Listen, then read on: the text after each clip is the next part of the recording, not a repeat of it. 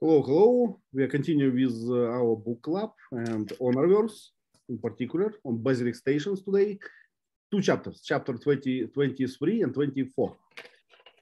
Before we start, I would like to share my screen and show you a Quizlet that Jihan made. And this is a flashcard. And what I like, especially like about this, so Jihan put some sentences from the book there and just miss the word. So I found this, fantastic. So it's a good material for learning. So please use it, provided by courtesy of Jihan. I also like that technique, Jihan. Very, very interesting way to do it. Yeah. Thank you, teacher. Okay, so we are ready, right? We just, what happened in the previous chapter? Who can summarize? What was previous chapter about? Tricky question, right? I caught you. That's eons ago. Okay, I remember that Kaufman cartel visited Honor. Yep. What else? So they are actually McKeon and Honor.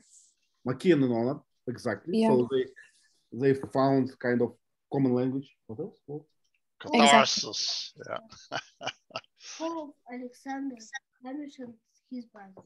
Hamish and his brother, right? So we have this conversation.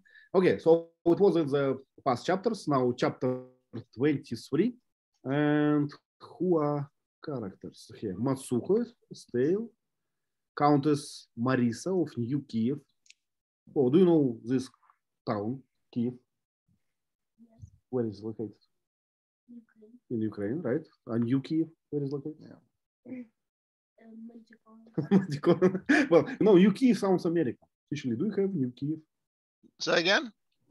New Kiev sounds like an American town to me. You have Moscow, Paris, I know. We don't use Russian names much other than St. Petersburg. I don't know any Ukrainian or Russian names that are common for towns in America. Kiev, we used to spell it K-I-E-F. Yeah, now Kiev. Yeah. And I think after Crimea, I think that maybe that was the Russian spelling. I'm not sure. But after Crimea, they changed it to K-I-E-V. I was unaware of that until I read it recently. Yep. They changed the spelling. So it happens from time to time. I read that Beijing, the capital of China, was called different in past time. So yeah, we used to call it Peking. And when the communists took over, they changed it to Beijing. Yeah. So geography is always a subject of politics. So we change these names. There's an old movie. The title is 55 Days in Peking. Right. And I remember the first time I read that title, I went, 55 days in Peking? What does that mean? And then I found out later that was the old name for Beijing, Peking. In Russia, we still use Peking, so we really? The news. Wow. Okay. And 4 days ago, I read the article about Turkey. Turkey plans to change the spelling Turkey because it's a similar Turkey in the Thanksgiving Day. And the animal. They don't want to be called turkeys. Future, they plan to. Wow. Yeah. Yvonne, can you zoom bigger so that there's no white space on the edges for my eyes, please? There we go. Thank you. Okay, so New Kiev. Okay, Isvaryan, Barney, Major. Oh, what is special about Isvaryan? He was very experienced, right? Yes, and he was in organization on Medusa system. Yeah, he was an elite, right? Elite soldier. Yeah.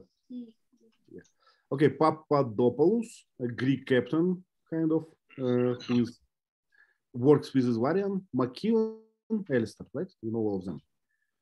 Okay, let's go to the questions. And let's start with number 1. Anyone? Jiha, please. Why did the Countess Nuki pay a visit to Dame Estelle?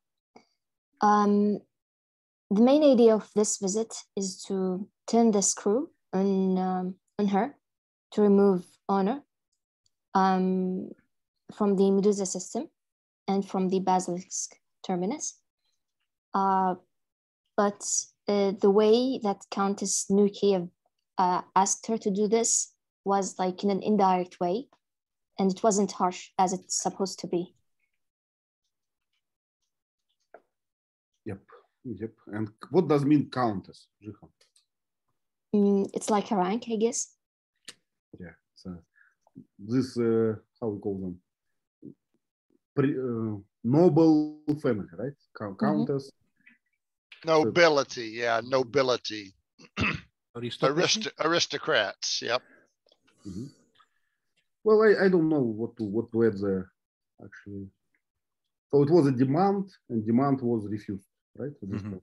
Well, she didn't demand. As Jihan said, it was indirect and it was suggestions. Yeah. Okay. Fatima, would you like? The next question. Yes, please. What was the result of the visit? Dame Estelle, she made it clear to the accountants that Honor was doing a good job, especially that she has exposed many illegal activities that were happening in the system. And she also mentioned that she will get her back, or she will support her.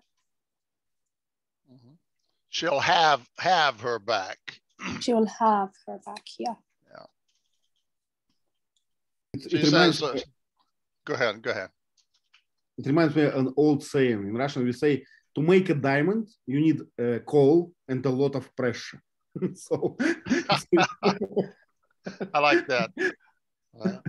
So the more pressure is on Honor, the more significant her her figure is in the story, right? So I think, let me see, I don't think a question covers it. So let's talk about New Kiev, the Countess, just a moment. So she's one of the leaders of the liberals. They hate the Navy. They want to get out of Basilsk Station, abandon the system, and just leave it empty. She's their leader. That's what she wants. So for Honor to be there, showing that bad things are happening and Navy control is important, she hates that. So she went there to try to get rid of Honor so the liberals wouldn't look bad in their position that there's no reason to be there. But she has this position in Basilsk Station as a compromise with the conservatives. The conservatives wanted to stay there. The liberals did not. So what happened was when they annexed Basilsk Station a long time ago, the liberals said, okay, we'll let you annex it, but our party leader is in charge of that system, oversees the system. So because of political deals, the Countess is kind of in charge of the Basilisk system's administration, okay? However, another condition was they gave her that position in the government, but she has to follow the government's policies. She's got to follow the government's position. So if the government says Honor is doing good, she has to say Honor is doing good. She can't officially contradict the government's position on anything, or she will lose her job and be fired. So she's kind of a yes man in that regard. So the government made it clear they support what's going on in Basilsk Station. They support Honor's activities. So she herself cannot officially say anything against that position, or the government will fire her for violating her responsibilities to the government. So she went there and she couldn't say get rid of Honor because that's against the government's position. So she kind of, there's a lot of people are complaining about what's going on here. it would be nice if, you know, we could get rid of these complaints. So she was trying to get rid of honor without saying get rid of honor. Okay. Yeah, I like this beginning. It will be nice, and then you will, then you will hear a demand after this. Yeah. So Dame Estelle kind of rubbed it in her face and said, not only will I not get rid of her, I'm going to support her 100%. Get out of here. Gerard, please. One question. Who appointed Dame Estelle? And is she a conservative? No, she's a conservative, basically. I'm not sure how, I don't think it said how she got appointed. I think, I'm not sure who put her in charge. Probably the government, because she's a conservative. So she believes in what they're doing. So she's got to be a conservative party person. So she was probably put there by the queen herself. And also here looks like Hampton, this guy from the cartel guy, this wealthy guy is supported by the liberals. You know, usually wealthy people like him are supported with conservatives, but not by the liberals. But in this case, yeah. So when all of this started happening, they started realizing that, whoa, this guy's helping the liberals. Whoa, this guy's helping the liberals. Whoa, you know, the liberals got a lot of support in unexpected areas. So some surprises came out of all of this official question event. They found out that a lot of people were secretly supportive of the liberals trying to make trouble. Yeah. So we can read now chat, have her back, right? It means to protect, to support. Yeah, sometimes we'll say, I got your back, but I have your back, I've got your back. Yeah. Okay, let's go further. Did we cover number three? I don't think so. Shaima, would you like to take number 3? Oh, I guess I kind of accidentally answered that, but we can answer it again. Yes. Okay, number 3. What did Honor learn from Dame Estelle about the Countess Nuclear current position in the government and her political influence at the moment? Yeah, Dame Estelle explained to Honor that the liberals now found themselves in embarrassing situation, which placed on the Countess in hot water. Hello? Hello? Yeah, we can hear you. Okay. Which placed on the Countess in hot water, a lot of trouble. Now, Newcap is one of the leaders of the opposition and held her present post only because the Ministry for Median Affairs was traditionally assigned to the Liberal Party as arduous annexation fight. I like this expression. In Parliament. There were limits to how far from the government line she could stray without losing her position. So she had a threatened message. In order to keep her job in the government, she had to obey the government position or to be fired. Yep. Okay, so I think we covered this twice already. Let's go further. Let's go to number 4. Do we have a volunteer for this? Sally, please. Okay. What puzzled Honor about the enemy's plans and the preparation that she had observed so far? Okay, the first thing that their plot against the NPAs was unnecessary risk that was done to insult the intelligence of the NBA and to be to show arrogant and sneaky and self-confident. The other thing is they were obsessive in hiding the secret lab. And the third thing is that the lab explosion showed the ugly side of the bad guys and was done to provoke the NBA authorities.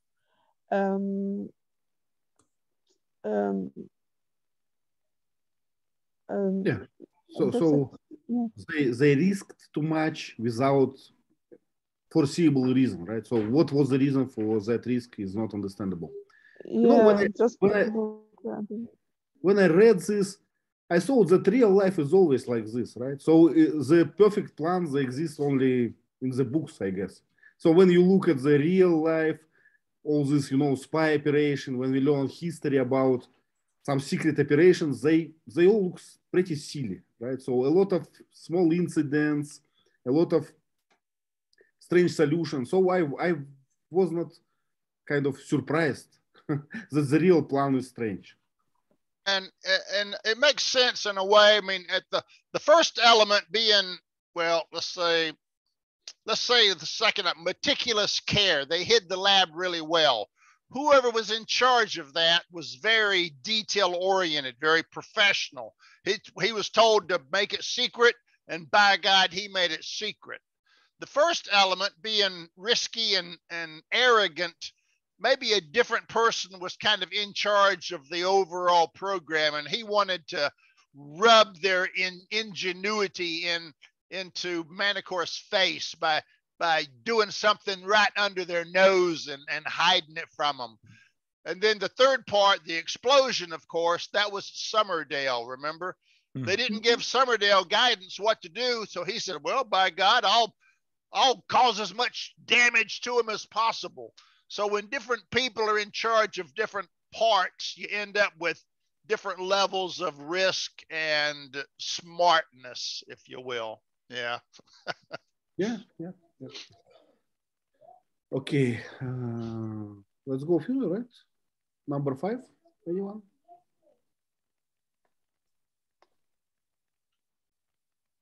Sergey, would you like to? No, I'm sorry, I don't remember this chapter. So it was a owner just pondering about this plan, right? So she was making hypotheses why enemy did something this way, right? What are they trying to do? Yeah, what is their goal? Mm-hmm. Anyone? Jihan, please. Jihan, to save the day. Okay. Honor was like confused, like doing all of this couldn't be about drug smuggling or arming the natives there. So there must be something, a real and big reason for it, like maybe push them to riot and uprising. So they trying like to get the NPA of the planet or of the system. But it wasn't clear for her. Just like she was trying to think about the reason. If I'm right, we will think about this more in the next chapter, right? Yes. Okay, so let's skip this. So she was worried about motives of the enemy, right? It's not clear yet. It looks like something, how we say, not. I don't. So something is not adequate, right? So the measures that taken not adequate to the plan in the mind of Honor at this point. Mm-hmm. We say things don't add up. Don't add up. Yes, things don't add up. So you don't, I don't know, you don't kill a cow with a nuclear weapon, right? So yeah, exactly. Okay, number 6. Oh, I remember you wanted number 6. Okay. Explain the 2 ways that the Marines' powered battle armor can be configured. Mm-hmm.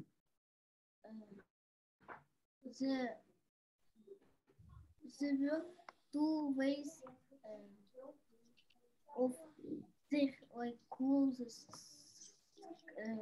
Battle armor, right? It's Yes. Do you remember Starship Troopers? Yes. So it's kind of the same, right? They have battle armor, and it can be adjusted to one way or another way. Right? Yes. One of the ways that it is fast, but not very much. Has not many weapons, right? Yes. And the other that it is very slow and it has a lot of Weapon. Yeah, so actually it's a trade-off, right? Or you fast and you have very like lightweight and a lot of energy, or it's different. You look like a tank, right? You have a lot of weapon, but your energy is enough only for 4 hours of battle, and you have a slow speed, right? So and it's a trade-off, and you can choose what to use in what battle. Am I right? Yep, exactly. Okay. It's kind of like your cell phone. If you use it with a lot of apps open, it's not going to last very long. But if you put it on power saving mode and close down unnecessary apps, the battery will last a lot longer. So the same idea. So what this armor is, it's kind of a metal framework or a metal suit that you wear over your body. You know, it goes along your arm, along your chest, along your legs, and it makes you stronger and faster. You can jump 20 feet in the air. You can run 60 miles an hour. It's a powered suit that enhances your body, but it uses power cells like batteries. So the more power cells you can carry, the longer you can run fast or or jump high or do things like that. But then your weapons have to be kind of light and not very powerful. If you carry big, heavy weapons like missile launchers and huge machine guns, those things are heavy. So that carrying that's going to make your battery run down quicker. And then your suit will stop and you can't use your suit anymore. So the suit offers protection and mechanical strength enhancement, and they can configure it different ways. So if you want a recon scouting mission where you're just going to go ahead and look and come back, you don't need heavy weapons to do that. So you can configure it so that people can move fast, move a long distance, look and come back. That's recon mode. If you're going to be in heavy battle, you want the biggest guns you can hold. So and you're just going to stand still and shoot. So you don't need to run fast and things like that in battle mode. So that's their two configurations. If you saw the Aliens movie. Yeah. Speaking about connection to real life, this exoskeleton, it's not a fantastic anymore. It's not a sci-fi anymore. We have Boston Dynamics, right? I saw these soldiers who move, this much cargo with this exoskeleton, like really in movie Alien. So it's very interesting. Yeah, if you remember the movie Aliens, the second movie, at the end, she gets inside of a big mechanical machine. It's kind of like that. It's an exoskeleton, and she can lift huge, heavy loads and bang the alien sideways with big metal hands. That's an exoskeleton, we call it. It's a hard skeleton on the outside of your body instead of on the inside of your body. Do you remember Avatar? They used the same. Avatar, they had a big battle robots you put inside. Okay. The same. Sergey? Okay. Yes, for your information, in our plants, we use exoskeletons for moving some heavy metals details from place to place. It's not fantastic. It's a usual device for our plants. So really, just now in your plants? Yeah, absolutely. Wow. So it's not sci-fi. We say it's not sci-fi anymore. Yeah. Okay, we need another sci-fi from now on. Cool. Okay, and we have the last question for this chapter. Sally, would you like it? Yes. After Papadopoulos and Esperian explained their troop deployment plans, what change did Honor make and why? Okay, she asked them to deploy the NBA troops and Marines on the HMS Fearless instead of on the planet.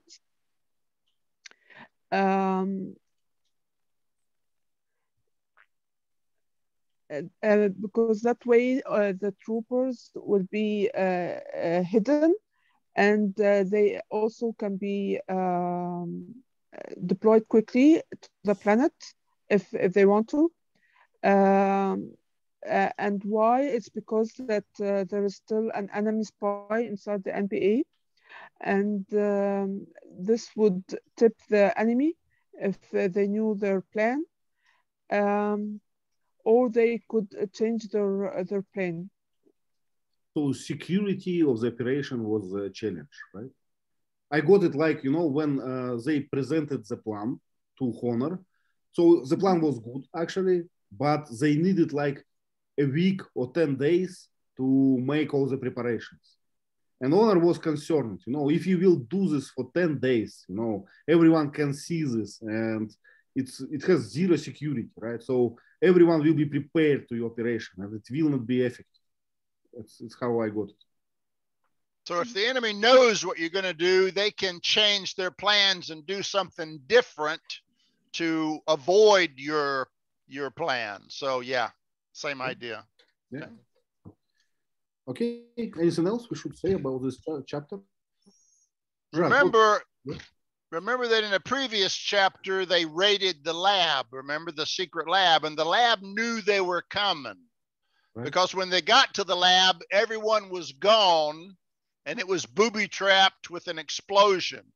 So someone in the NPA must have told the bad guys they're going to raid the lab.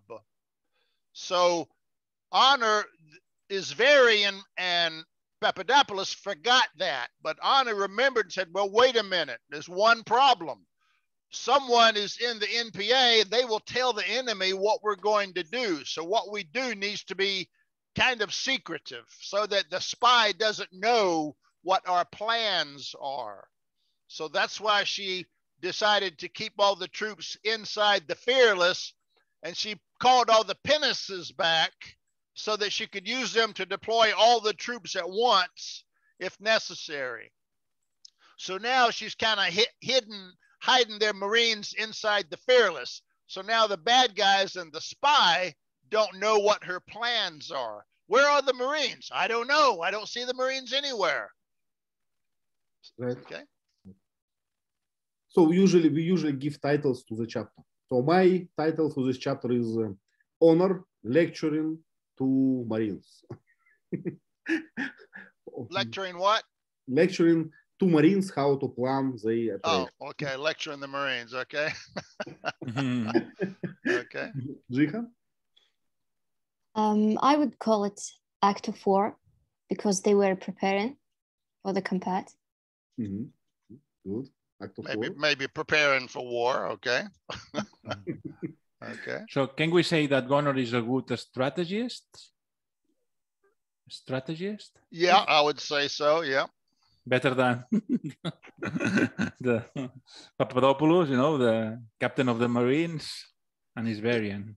Yeah. See, there was one more element in this chapter that I didn't really put in the questions, but Isvarian and Papadopoulos, they're Marines. Mm-hmm. All they care about is get the troops there and kill the enemy. Their viewpoint or outlook or aspect of the battle's limited to what their duties are. Their duties are to get there and kick ass. Honor worries about the bigger picture, and Honor's worried that. So Papadopoulos said, so if they know what we're doing, so what? They won't take action. They'll stop. They'll go hide longer. To him, that's not a problem. If they go hide, I don't have to fight them. Good, But Honor's got another worry that he doesn't know about. Honor knows that the liberals are trying to get her out of the system. They're trying to get Young back into the system. So she's got a time limit. She's got to find out the enemy's plans and thwart those plans within the next 8 weeks. So she's got a time constraint. She doesn't want them to go hide for 2 or 3 months. That will make the situation worse. She wants them to act and to catch them in the next 8 weeks. So she doesn't want to discourage them. She wants them to come out and do their plan, so she's there and can stop them. So she's got a bigger picture of time pressure and, you know, the politics of getting young back there and making things worse. So the Marines don't know all of this. And it said in this chapter here, Papadopoulos, he could tell that Honor wasn't telling him something. So he knew that there was more going on that she was worried about that he didn't know about, but he didn't dare ask her what that was out of respect. Okay. Mm-hmm. So we are ready to the next chapter, right? Yeah.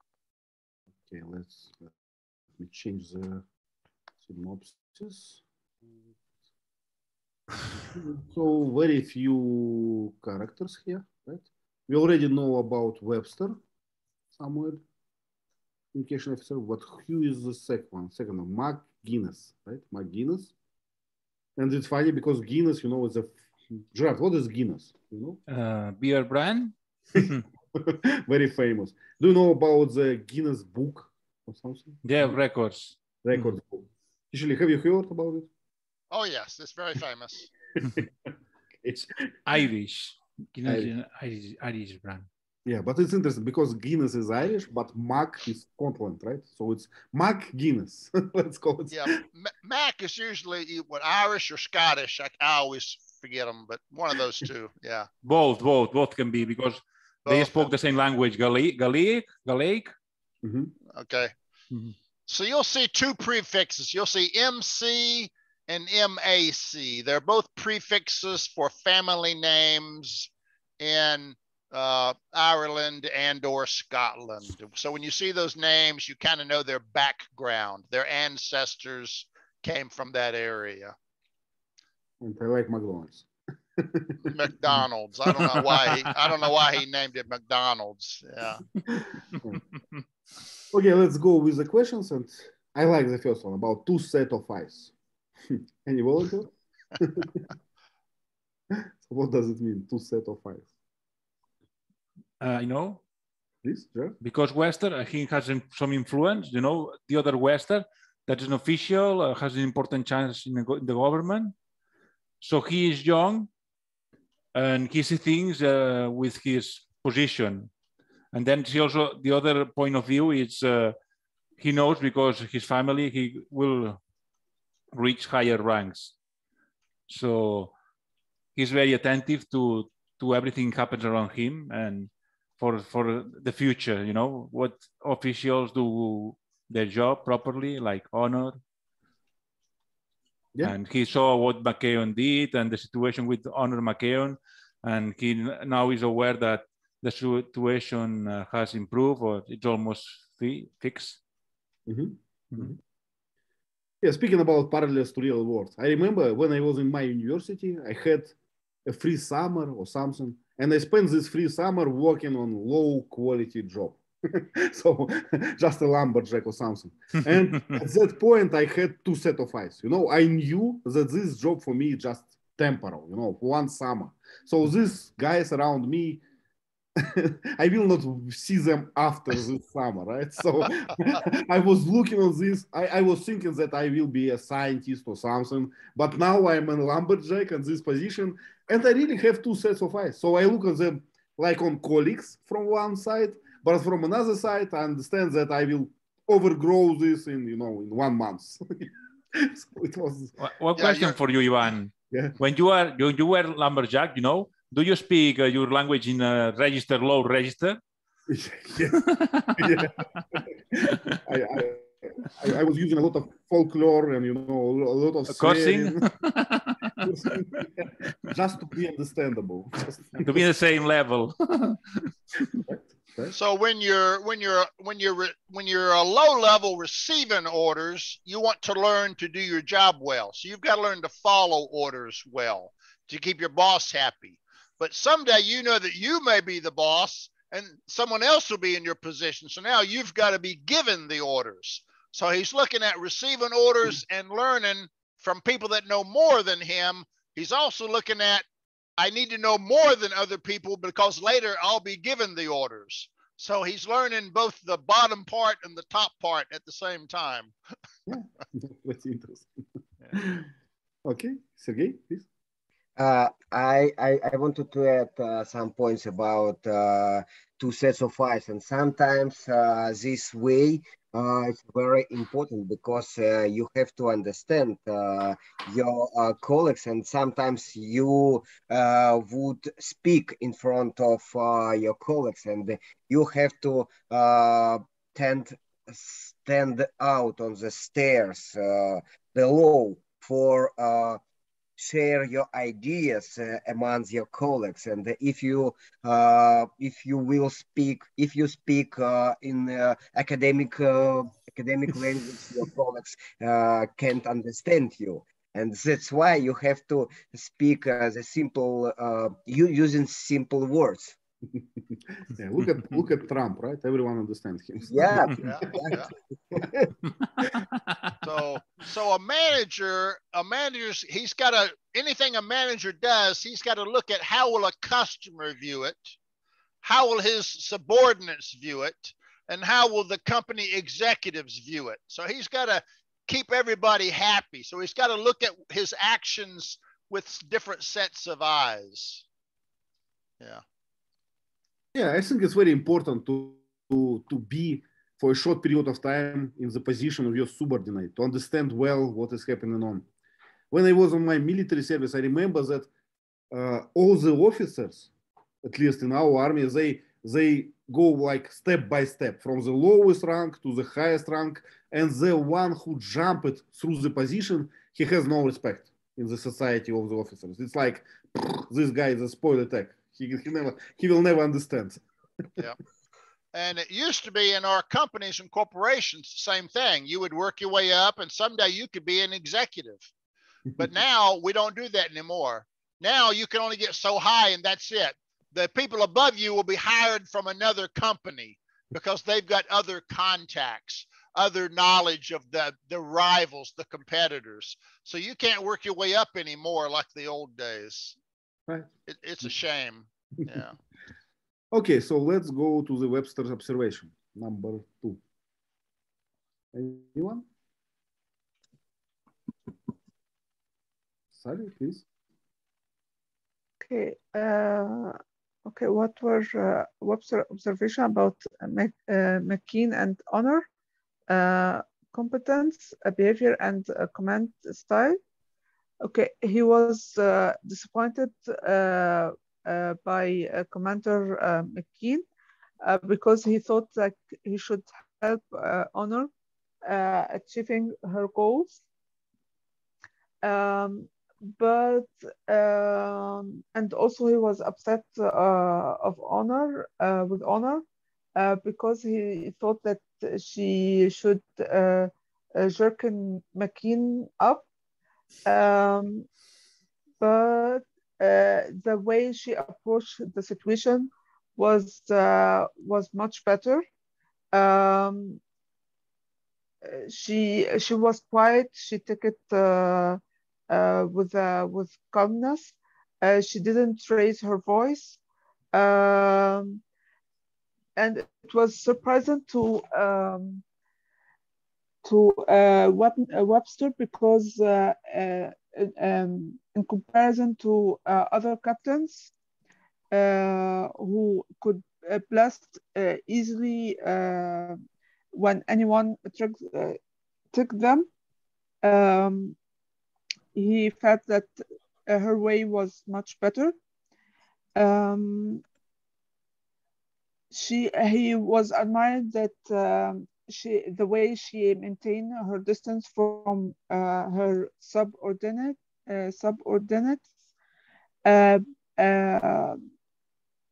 but still never let anyone forget that she was the one in charge. And that make her have a control over them. He liked the way that she approached Rafe Cardenas about finding the answer to his problem with the drones. He also admired that she knew everything about all of them. For example, that Cardinals like being called Raph, while Webster himself hated anyone calling him Sam. Right, right. So she was, to summarize it, she was very good as a manager, right, as an officer. So she knew, I remember it was written in the book, she was accessible for them, for everyone, for them, for their subordinates. And it's very important, right? So they know that they have support, they have a superior to ask something. Yeah, I think it's very important. Yes. Some managers think you got to be your subordinate's best friend. You know, you always have to let them remember you're the boss and they're the subordinate. She kept that clear. You can come talk to me anytime, but just realize I make the decision. This is not a democracy. So she was available, approachable, but it was clear that she was always in charge. I'm not your best friend. I'm your superior. This, yeah.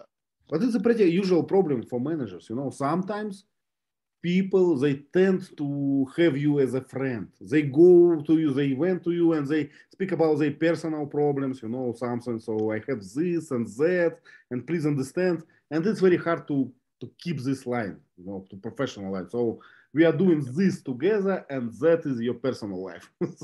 Yeah. You got to be careful. Yeah. Okay, and the same time, you have to be accessible, yes. Because if people don't feel that you, we call it seagull manager. Have you ever heard this term? Cigar manager? Seagull, no, seagull, like a bird, like seagull. Oh, seagull, okay. Yeah. It means that you don't exist in the life of your subordinates, but from time to time you are going there and say, where is my product? Where is deadline? Where is everything? And then you disappear. So we call it seagull manager. I guess because you hover on the wind, right? You're up here hovering on the wind. Yeah, but these birds, seagulls, they are wah, wah, wah, wah. Oh, so yeah. they scream. Yeah, we call them, with one kind, we call them laughing seagulls because it sounds like they're going, ah, ah, ah, ah, ah, ah. Yeah, weird. Yeah. Laughing Okay. seagulls, seagull manager. I like that. Okay, number 3. Anyone? Sergey? Yeah, I don't know. Maybe you did discuss about it, but if I remember correctly, Honor and McCone had a conversation after meeting with Hauptmann. And during this meeting, McCone helped to Honor to save this site. And after meeting, McCone confessed that he had a problem. He didn't like Honor so much. He didn't like her methods of managing, and he wanted that McCone had the problem and had the mistake because he wanted to be a captain of this ship. And I think it was a hard decision of McCone, because it's not simple to tell the story about himself. And he opened his mind. In my opinion, he was coming out of McCone, because people can't save the problem inside themselves. They have to share their problem. They have to share their humanity. And after this, the relationships between Honor and McCone started to be better, in much better, because they didn't have the cover things between them. Yep. Right. Yep. So they finally found a common language, right? Found a kind of trade-off, a compromise, how we will survive. Now I respect you. Now I give you what you deserve. And I know my place, and let's cooperate, and all those things. So the relationship was much improved. And she said, now I can leave running the ship to him. He can deal with small problems, making the day-to-day routines. She was now relieved of that responsibility. She could depend on him to deal with all the small problems, so she could focus on the big problems. Yep. Yeah. Yeah. Okay, so let's go to this message traffic. Like this part. It was written, it was in the book, there was a bit about traditions, and I like this. Shaima, please. Okay. Number 4, what surprise was waiting for her in routine message traffic that Webster had placed at the end? Yeah. It was a routine dispatch from the CEO of Hermes Hephaestus to Admiral Lady Lucy Denver. The Captain Lord Young's request a special refit to the Warkowski sale. She felt shock, and the Admiral Warner's inspection team had confirmed it, and which makes their replacement a matter of urgent priority. And this necessarily means, unfortunately, that all vessels refit must be extended for a minimum of 8 more weeks in order to carry out the required installation. Finally, your refit was approved. Well, this decision will have a lot of consequences, I guess. Do you remember this Heavenly Public? They are waiting for Young, right? So now they have to improvise. Now the circumstances change. Well, the enemy may or may not know this. We don't know yet, but it's good news for the conservatives. They've got at least 8 more weeks to try to bring the enemy out and find out what their plan is. Yeah. And I remember that 8 weeks, it could be a good enough, fair enough time span, because do you remember there was a shaman who don't want to wait, right? So that was a problem to make him wait. So probably it will work. Also, they wanted her on station during the meeting next month about the official questions list. So they needed her to be in control in the system during that meeting so they could use their position of strength against the liberals. Yeah. Okay, the last one, right? Number 5. Anyone? Jihan, please. What 2 bits of news did Dame Estelle wake Honor up about in the middle of the night? The first thing, it's about a Medusan chief.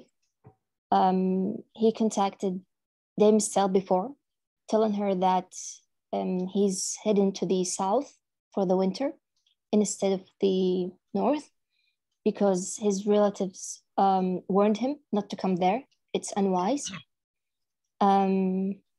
But he didn't pass this information to Honor immediately. He had to wait till he got the second news, when one of the, I think he's a nomad also, they found him at the gates.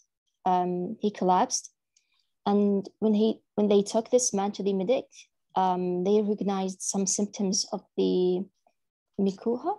I don't know how to pronounce it. Good enough, yep. Yeah, it's the drug. He has drug poisoning.